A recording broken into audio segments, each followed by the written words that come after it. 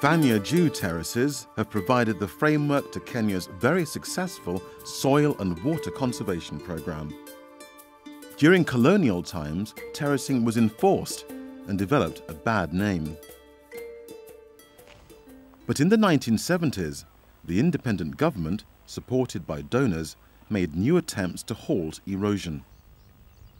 Key to the conservation program was the Fanya Jew terrace, which was well suited to sloping land in small-scale farms. Soil is dug from trenches along the contours of the slope and thrown upwards to form banks some 40 to 50 centimetres in height. Construction and maintenance is carried out using hand tools. Fanya Jew terraces are made every 10 to 20 metres apart, depending on the steepness of the field.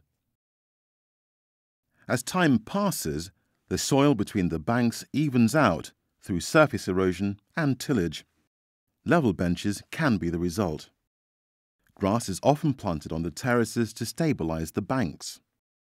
In higher rainfall conditions, napier grass is favoured because it provides fodder for stall-fed livestock. Bananas thrive in the moist conditions below the banks. Regular upkeep is necessary, throwing soil upwards to maintain the height of the banks. In this part of eastern Kenya, women's Mwethia groups have traditionally worked together on terracing. The benefits were already evident 20 years ago. The contrast between maize in this unterraced plot and, close by, Mkethe Mbithi's healthy plants is clear to see. The difference can be simply a good yield in place of crop failure. In an average year, production increases are around 50%. Mkethe explains.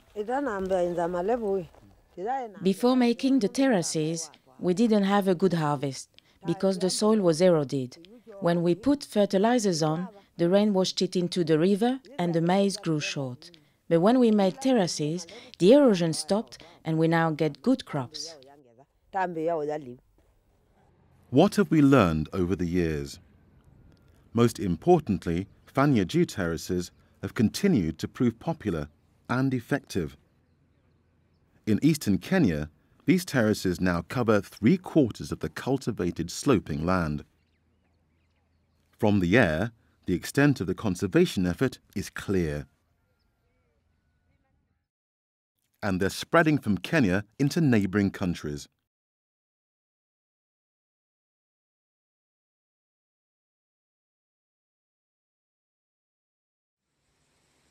Increasingly, farmers are planting trees in combination with the terraces. Mangoes, pawpaws, and the multi-purpose Grevillea robusta.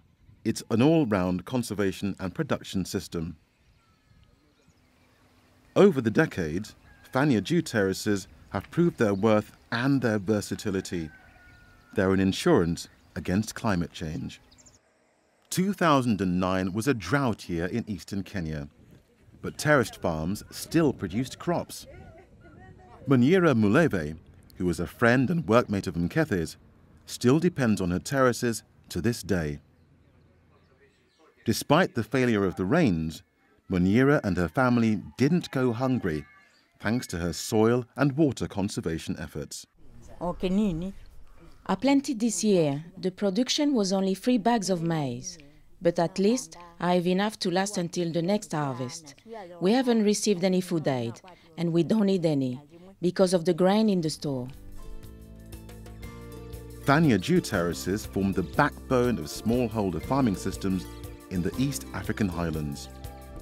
Through conserving moisture and reducing erosion, they stabilize and improve production.